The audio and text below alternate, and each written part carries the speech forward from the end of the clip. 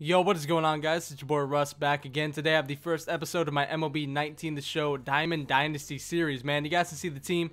Not too bad, man. We got George Springer, Charlie Blackmon, Buster Posey, Ronald Acuna Jr., Cody Bellinger. We have some names in there, man. Some decent ones. Some of them I don't know as well as others. I know Cody Bellinger. Robert Acuna Jr. is a player that I'm not as familiar with, but apparently he is a young stud that has a lot of power. So I mean, we got a pretty good card that could be upgraded throughout the year. So I'm pretty happy about that. We have him in left field. The only problem with our entire outfield in general, with Charlie Blackmon, George Springer, as George Springer hits a double to the gap right there, man. That's a pretty good way to start off this game. We were 0-2 going into ranked seasons. I did try to play 2 games, and they did not go so well, man. I realized immediately I needed a bit more practice, a little bit more practice. Went and played some Conquest, and then I jumped back in to ranked seasons games, and this was the first one back, when I was like, okay, I think I have a feel for what the hell I'm supposed to do now. So, I mean, we do have some solid players. We have not a ton of skill, if I'm being completely honest. So, going into these games, don't expect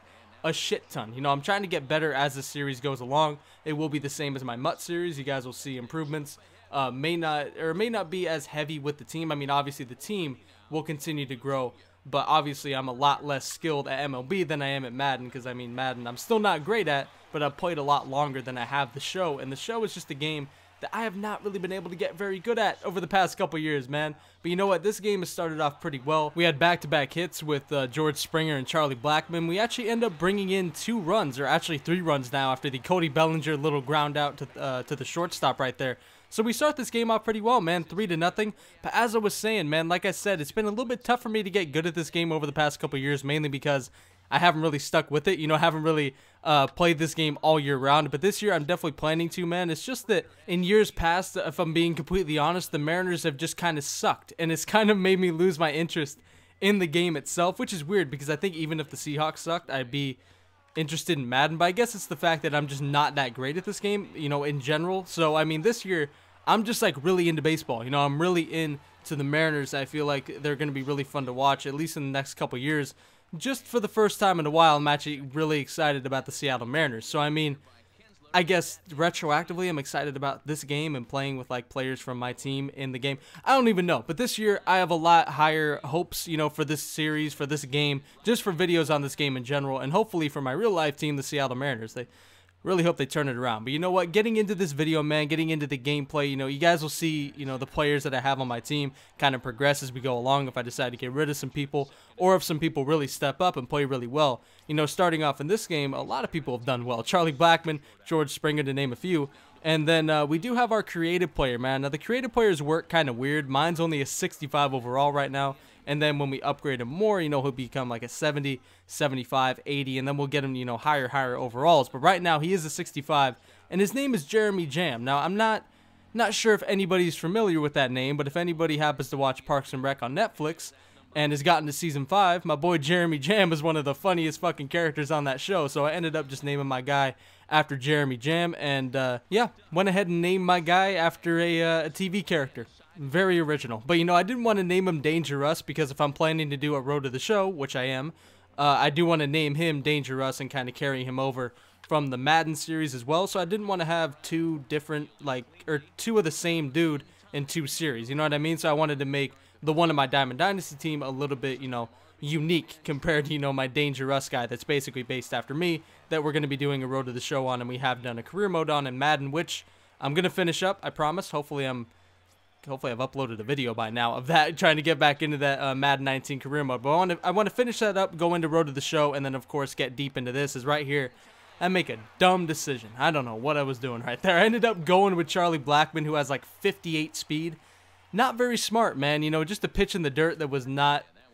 I don't know. I should not have gone. That's the bottom line, man. So, you know what? 3-0 right now. 2-0 count. We do have, who is at the plate? Buster Posey's actually at the plate, and he nails one to right field, but unfortunately is right at the right fielder. That was a pretty good hit, but unfortunately, like I said, it was right to the right fielder. But we have not given up a hit so far in this game. So we've started off pretty solid through 2 innings, not really expecting this, honestly. I was not expecting to do this well going into this game, starting off 0-2, but this guy's team was kind of on par with mine. I think he had 1 diamond as well, a couple golds. Maybe I had 1 or 2 more golds than he did, but our teams were pretty much evenly matched. And one of the games that I got matched up with previously, the guy had Mike Trout. So that's no bueno. I honestly have no idea how people even have Mike Trout. I mean, the prices for the stubs are insane. I thought I remember like back in MLB 15, the show, you could get like 75K stubs for 20 bucks. Now it's like 24K stubs for 20 bucks. It's almost like $1 a thousand stubs, which is pretty crazy, man. So I mean, for people to, you know, buy Mike Trout for like 300 or 245 or whatever he's going for, to buy him for real money, that's like almost $300. Like, it's no fucking joke. If you buy two $133 like 150K stub things, you'd get 300K for almost $300. It's crazy. The prices right now are a little bit insane. Like, I don't know. I'm a little bit on the fence about even spending money on this game because it seems so insane compared to what it used to be anyway. I don't know. Maybe it was just too easy to get great cards back in the day, like back in Madden 15, back in the show 15 and stuff like that, or show 16, whatever. I just don't remember the prices and the cards being this crazily priced. So I don't know, man. But you know what? This game continues to go on, and we continue to throw a little mini no-hitter here through 3 innings, man. I mean, not too bad, but we do end up tacking on 1 extra run to make it 4-0. I think it was just another ground out.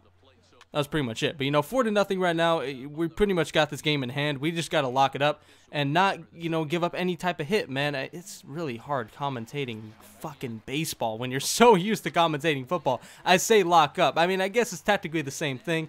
We just don't want to give up any hits. It's right there. We actually do end up giving up our first hit, but I believe it was to Chipper Jones, and this dude, weirdly enough, decides to steal with Chipper Jones? I mean, I know baseball, man. I mean, I'm not like a baseball guru, but when I was younger, I loved baseball. I knew all that type of stuff, and I don't think at any point in Chipper Jones' career could he steal bases, especially not on that card. 46 speed on that card.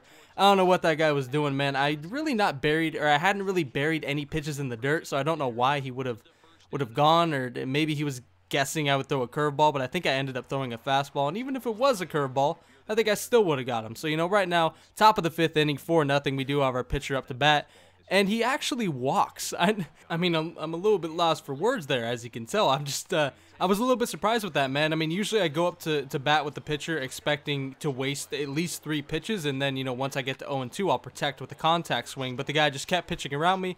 And we end up getting a walk with our pitcher, Patrick Corbin, but then unfortunately we get 2 quick outs. We strike out with George Springer, and then Charlie Blackmon does end up grounding out to the second baseman or shortstop. I don't know.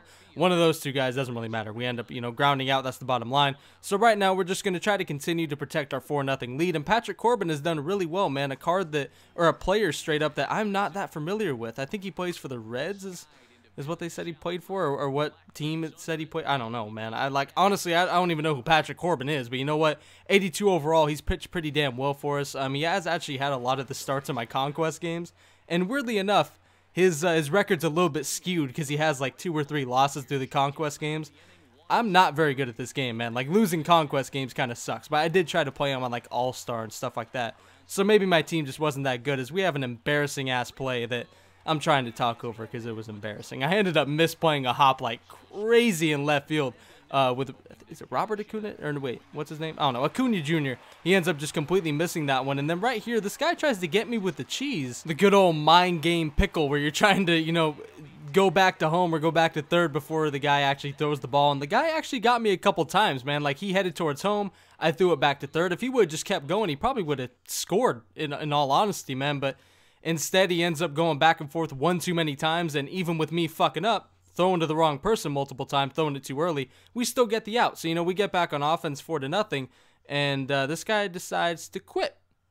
Okay. A pretty good first episode, man. I mean, obviously, I did leave out the first 2 losses that we had, but again, that was kind of before I had practiced. I had, you know, kind of just gotten my team together, didn't do any conquests, really didn't do much, and was like, yeah, let's try to play a ranked seasons game.